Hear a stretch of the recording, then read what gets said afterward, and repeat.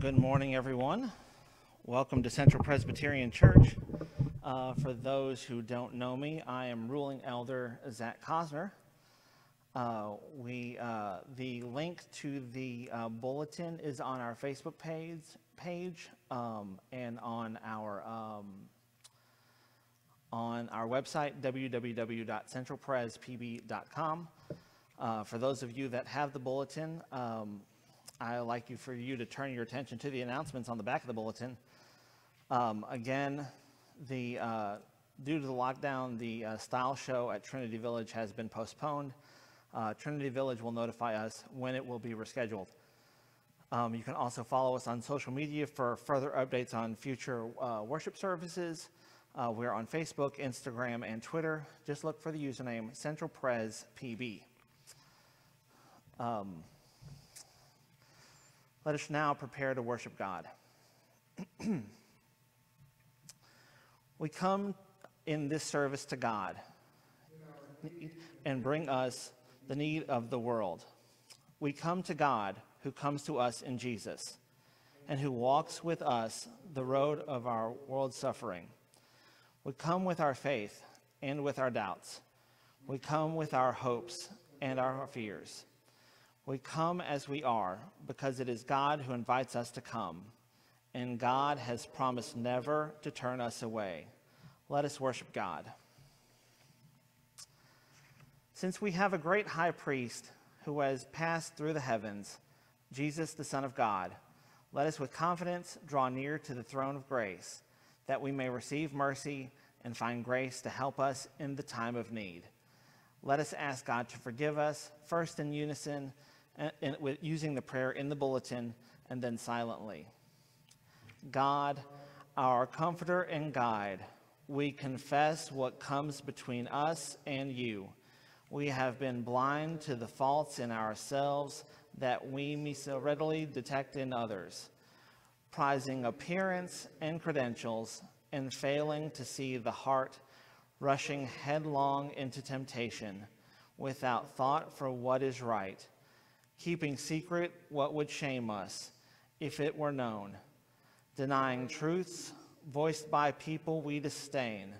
God of light, expose our sin that we may confess it and turn from it, and so live in the light of your forgiveness and love. And now silently.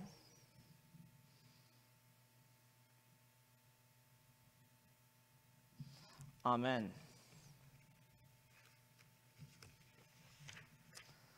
As people born of water and the Spirit, we have died to the old life, and a new life has begun.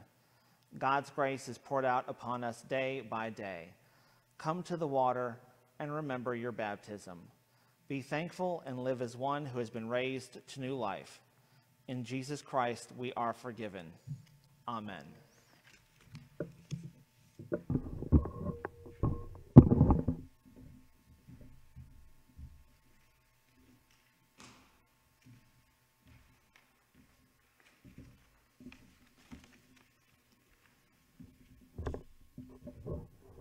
Our scripture reading this morning comes from the 9th chapter of the Gospel according to John, beginning with the first verse and proceeding through verse 41.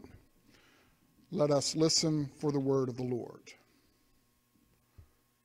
As he walked along, he saw a man born blind from birth, and his disciples asked him, "Rabbi, who sinned, this man or his parents, that he was born blind?"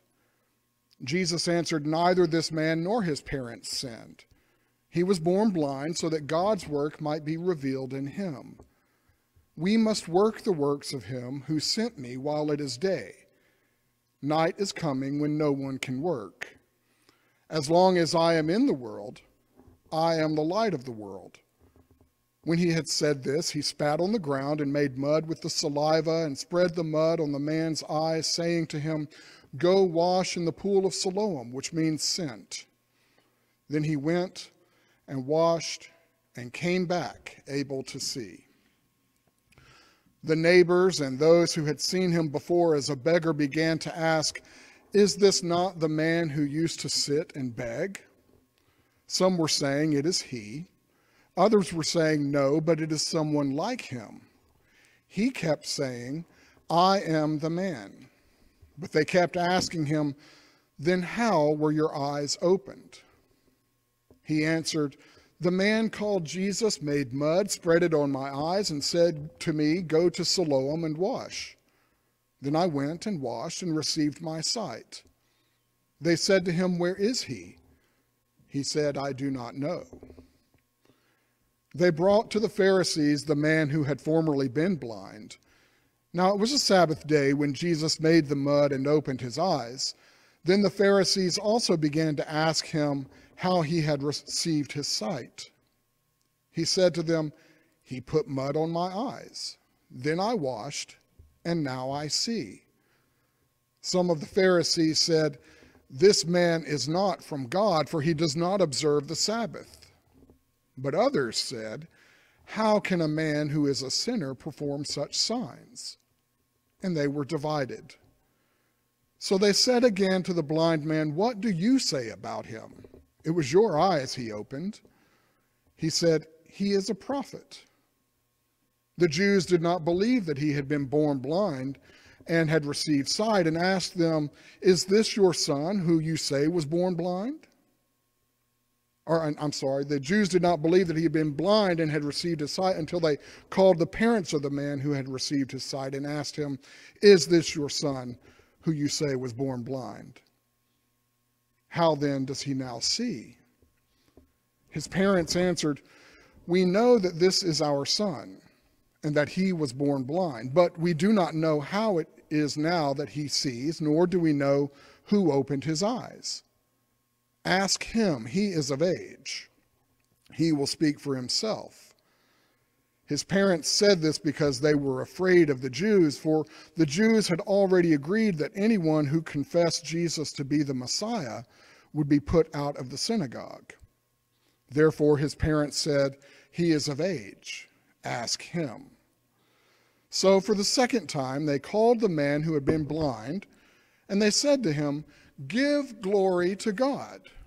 We know that this man is a sinner."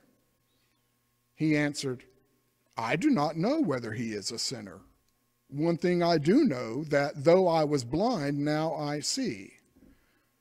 They said to him, "What did he do to you? How did he open your eyes?" He answered them, "I have told you already, and you would not listen. Why do you want to hear it again? Do you also want to become his disciples?" Then they reviled him, saying, "You are his disciple, but we are disciples of Moses. We know that God has spoken to Moses, but as for this man, we do not know where he comes from." The man answered, "Here is an astonishing thing. You do not know where he comes from, and yet he opened my eyes. We know that God does not listen to sinners, but he does listen to one who worships him and obeys his will. Never since the world began has it been heard that anyone opened the eyes of a person born blind. If this man were not from God, he could do nothing." They answered him, "You were born entirely in sins, and you are trying to teach us?" And they drove him out. Jesus heard that they had driven him out, and when he found him, he said, "Do you believe in the Son of Man?" He answered, "And who is he, sir? Tell me so that I may believe in him." Jesus said to him, "You have seen him, and the one speaking with you is he." He said, "Lord, I believe." And he worshiped him.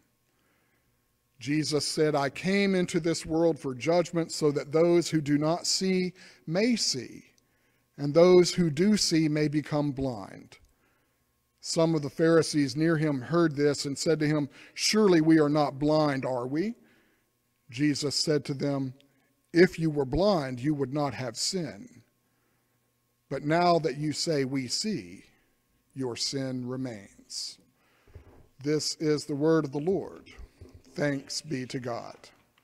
Let us pray.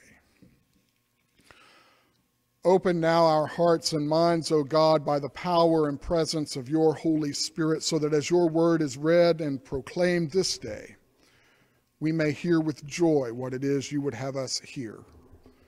that hearing we might believe, and that believing we might live lives of richer and fuller service, glorifying you here on earth as you are glorified in heaven.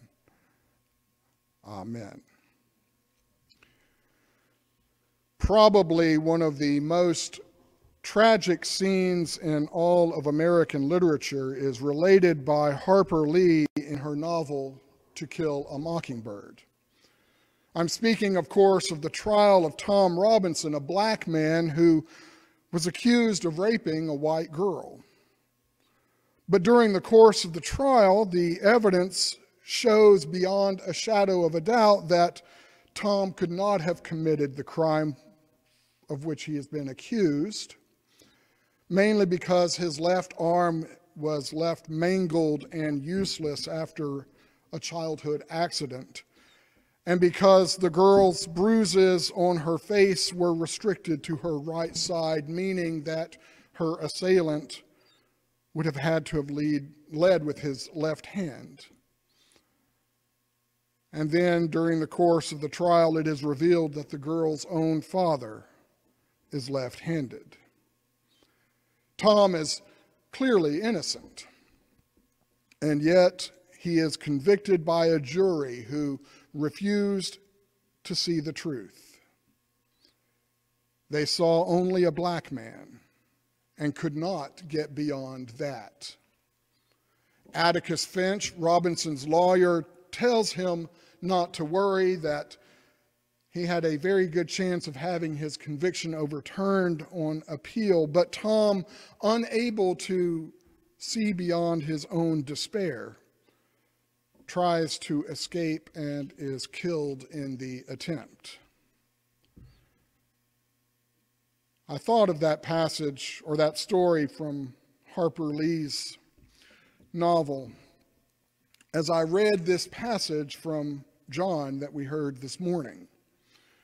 Because regardless of the truth that is placed in front of them time and time and time again, the people refuse to see. We have all heard the cliche that seeing is believing, but that doesn't really hold true in this text. Clearly, the people can see that something marvelous and miraculous has happened in the life of a man who had been blind from birth. But seeing that truth hardly brings about any belief. We might even go so far to say that they are blinded by sight, or at least by what they wanted to see. But if we allow ourselves to be touched by this text, we may just discover that though seeing may not be believing, believing is certainly seeing. And that seeing begins with Jesus' healing of this blind man. Now, as I mentioned a couple of weeks ago, in John's gospel, whenever someone is in the dark, it means they do not know. And the disciples themselves are in the dark, at least when it comes to this man's plight. They are more concerned about who is responsible for this man's blindness than about alleviating his suffering. They, like so many of us, looked for rationales and explanations for the hardships that befall humanity. They wanted to make sense of it all. They looked at this blind man and saw a moment to seek clarity. Namely, who sinned, this man or his parents, that he was born blind? Now, at least from their perspective, was the perfect opportunity to hear Jesus' take on the matter of sin and retribution, because the Hebrew Scriptures give us conflicting views. The book of Exodus recorded that God is a jealous God, punishing children for the iniquity of their parents, to the third and the fourth generation of those who reject God, but showing steadfast love to the 1,000th generation of those who love God and keep God's commandments. The prophet Ezekiel, however, offered up a different word from God. The person who sins shall die. A child shall not suffer for the iniquity of a parent, nor a parent suffer for the iniquity of a child. The righteousness of the righteous shall be his own, and the wickedness of the wicked shall be his own. And then the prophet Jeremiah added, in those days they shall no longer say, the parents have eaten sour grapes, and the children's teeth are set on edge, but all shall die for their own sins. The teeth of everyone who eats sour grapes shall be set on edge. So the disciples wanted to know who had it right. Or to put it another way, who got it wrong? Now, unfortunately, our English translations of Jesus' words have not always been very helpful. Neither this man nor his parents sinned is accurate enough. But what follows is where problems in translation begin. He was born blind so that God's works might be revealed in him, is how the rest of verse 3 reads. That tends to imply that God either allowed or caused this man to be born blind just so that God could later be glorified when Jesus came along to heal him, as if this man were put on earth for no other reason whatsoever. But the actual Greek says something completely different. First, in the Greek, Jesus never says in verse 3 that the man was born blind. Those words were actually added by translators so that the grammatical structure of verse 3 would make more sense when it was translated into English. But in the original Greek manuscripts, there were no chapter or verse designations, or for that matter, punctuation. My point, without getting too technical, is that there's a better way to translate this passage, which is to combine all of verse 3 and the first half of verse 4. So a more accurate translation would be something like this: neither this man nor his parents sinned, period. But in order that the works of God might be revealed in him, we must work the works of him who sent me while it is day. For Jesus, the issue isn't who sinned, but rather this man's condition. All the explanations and rationales in the world would do nothing to help this man, and certainly would not glorify God. Only the gift of life, which was the light of all people, would do that. So, when we look at the scripture in that way, Jesus' act of healing this man is not the long-awaited end of some divine plan, but rather it is the beginning. The gift of sight was only the first step toward the gift of insight. And so it is that Jesus says, as long as I am in the world, I am the light of the world. And just as he had revealed himself to be the living water to a Samaritan woman at the well last week, and thereby offered grace and wholeness, this week we hear Jesus revealing himself to be the light of the world. You can almost hear the words of the prophet Isaiah resonating in the background. Arise, shine, for your light has come, and the glory of the Lord has risen upon you. For darkness shall cover the earth, and thick darkness the peoples, but the Lord will arise upon you, and his glory will appear over you. And elsewhere, where we typically hear these words only at Christmas, the people who walked in darkness have seen a great light. Those who lived in a land of deep darkness, on them light has shined. Then, to signify just how that light has shined on all who lived in deep darkness, Jesus heals this man blind from birth. We're told he mixed dirt with spittle and made mud and spread it on the man's eyes and told him to go and wash in the pool of Siloam, which, as John points out, means sent. Light dawns on his life, and he is sent. The same can be said for each one of us. We experience the grace and love of God, and then we are sent. For what purpose? To proclaim the good news. We are sent to bear witness to the light of the world. We are sent to proclaim the wonders of God and what God has done for us. We are sent by the one who was sent not to condemn the world, but to save the world.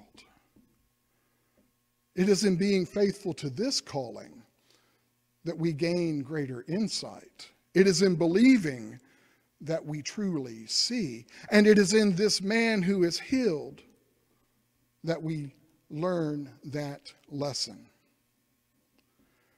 Because not only did he go and wash, he bore witness to the light everywhere he went. Jesus disappears from the scene.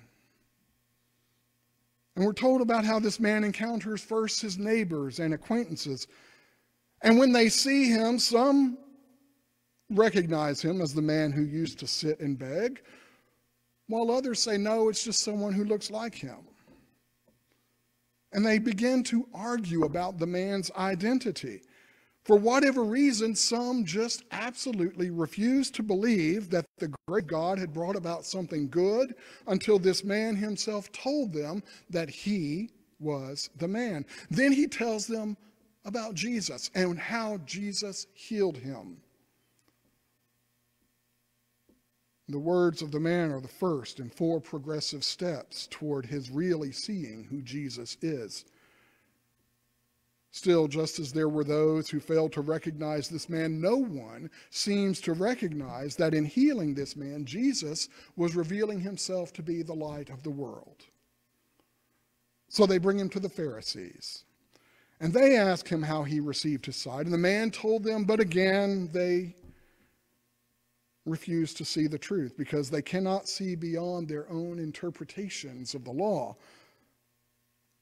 Some of the Pharisees even said, he can't be from God. He doesn't observe the Sabbath. And then others argued, well, if he were a sinner, how could he perform such works? The Pharisees consider only the fact that Jesus didn't observe the Sabbath. And they conclude that he is a sinner. Others consider only the remarkable signs that Jesus is doing and conclude that he must have power from God. But everyone fails to recognize that Jesus is the light of the world. So they begin to argue about who Jesus is. And to try to settle the dispute, they bring in the man's parents. And they ask them, is this really your son? Was he really born blind? They said, ask him. He's of age. Leave us out of it. And the man replies, he is a prophet. The second step toward truly seeing who Jesus is. Again, they refuse to believe the man's testimony, and they even doubt that he had been born blind. And they still just will not accept the truth. His parents wouldn't even see the good news dawning. They understood that the confession of Jesus as Messiah would entail being socially and economically ostracized, and they chose to save their own necks rather than stand by their son. Then we're told the Pharisees questioned the man again, and they seem to be relying on their knowledge of Scripture and on their expertise in interpreting Scripture, and zero in on the fact that they view Jesus as a sinner because he healed on the Sabbath, which was considered work, and one should not do that on the Sabbath. But the man refuses to get sucked into the debate. He says, I don't know whether he's a sinner. One thing I do know, that though I was blind, now I see. And again, they ask him what Jesus did. And this time he mocks their questions and says, what, do y'all want to become disciples too?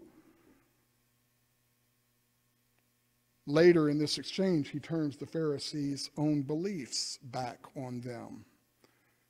He says, here is an astonishing thing. You do not know where he comes from, and yet he opened my eyes. We know that God does not listen to sinners, but he does listen to one who worships him and obeys his will. Therein, he says, there's the answer to your question. Never since the world began has it been heard that anyone opened the eyes of a person born blind. If this man were not from God, he could do nothing. So Jesus goes from a miracle worker to a prophet to a man who was clearly from God. His third step toward insight. And when he joins the teachings of the Pharisees to his own experience of Jesus, he arrives at a conclusion that is diametrically opposed to that of the Pharisees. Jesus can be no sinner.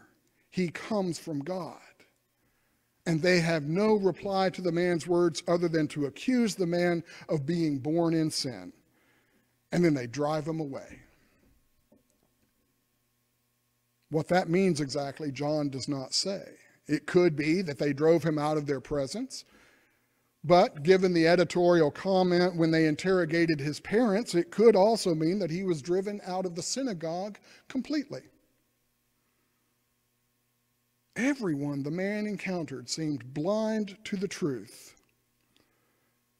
And then at this point, Jesus reappears in the story. And John tells us that he went looking for this man. Isn't that amazing? That Jesus continues to seek us out, never abandoning us, even when our neighbors, our family, and our religion do. In this encounter with the man, Jesus reveals himself to be the Son of Man, to which the man replies, Lord, I believe. Those words constitute one of the earliest, simplest, and most fundamental professions of the Christian faith. Lord, I believe. Now the man really sees who Jesus is. And he worships him.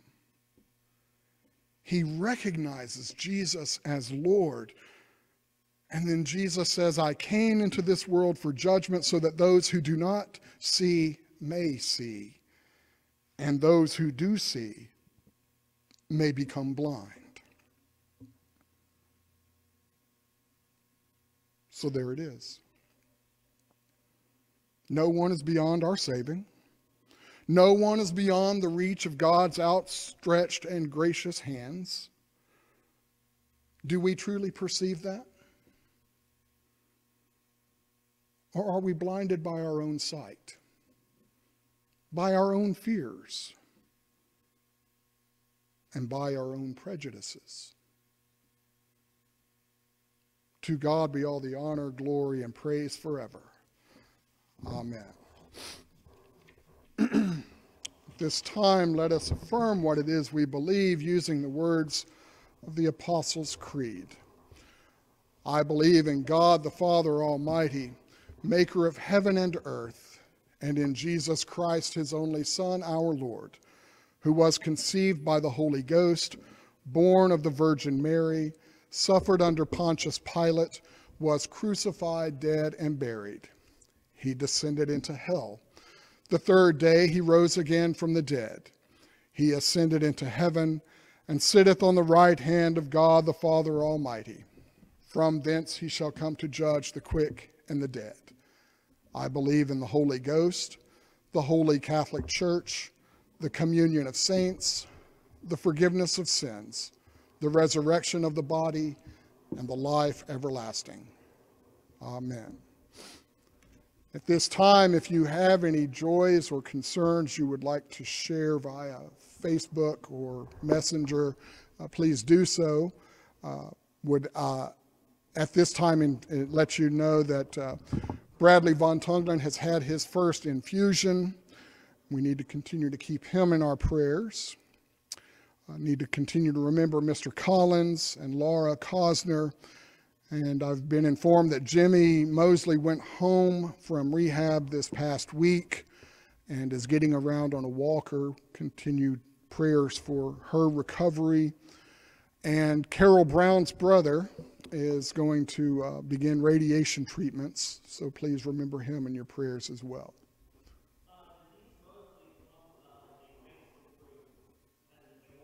Okay.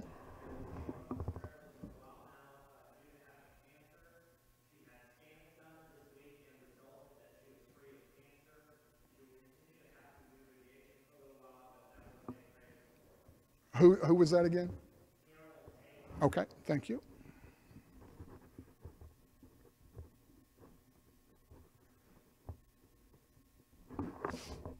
Let us pray.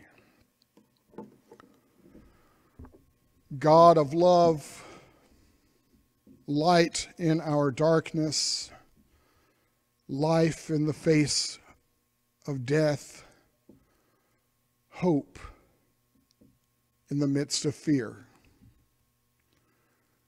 We give you thanks and praise that we may approach your throne of grace, lifting up our joys, our sorrows, and our concerns.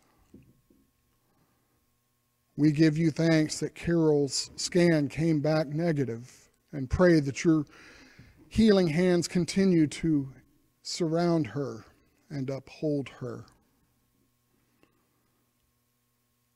In the days of uncertainty and fear, in the midst of the growing pandemic, we pray that you will be a source of peace that surpasses all understanding, that you will drown out all noise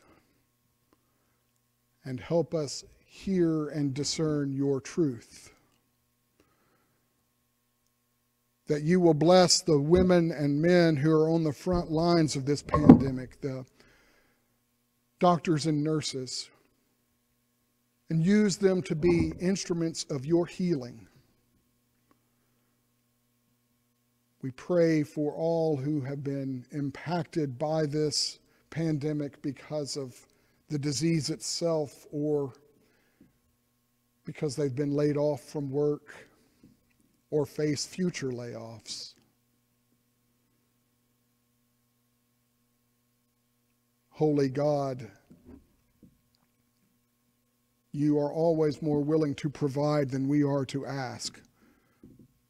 But we humbly ask that you will provide all that we need in the days and weeks and months ahead.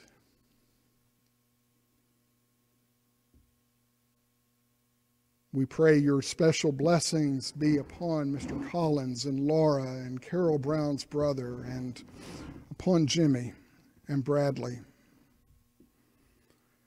And for those who are known only to you, heal them in body, mind, or circumstance, working in them by your grace wonders beyond all they may dream or hope. This we pray in the name of Jesus, who taught us to pray together, saying, Our Father, who art in heaven, hallowed be thy name. Thy kingdom come, thy will be done, on earth as it is in heaven. Give us this day our daily bread, and forgive us our debts, as we forgive our debtors. And lead us not into temptation, but deliver us from evil. For thine is the kingdom, and the power, and the glory forever. Amen. We have heard and seen that God is good. Let us be about the business of bearing that good news into the world, lighting the darkness, combating fear,